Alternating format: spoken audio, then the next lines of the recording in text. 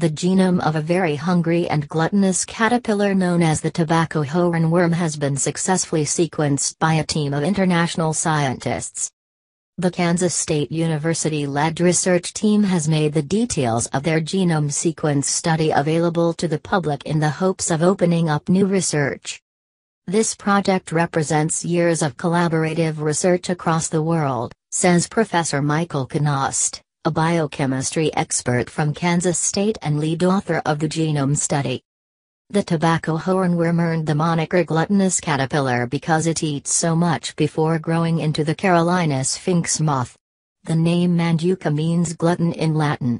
This hungry caterpillar, which is often found in the North, South, and Central America, is considered a pest to gardeners.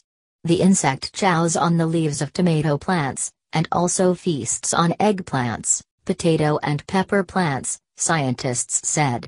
Professor Kanost has been studying the tobacco hornworm for decades.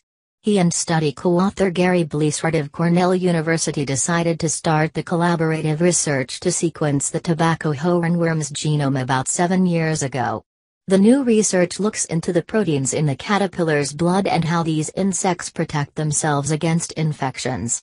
Kanost and his team purified the DNA of the caterpillar and sent samples to the Baylor College of Medicine Human Genome Sequencing Center for the genome sequencing. According to Kanost, some of the same kind of proteins are present in both caterpillar and human blood. What's more, these proteins possess the same kind of functions in the immune system. Furthermore, the new study may also lead to the development of new methods for insect pest management, as well as the improvement of physiology, neurobiology and molecular biology research.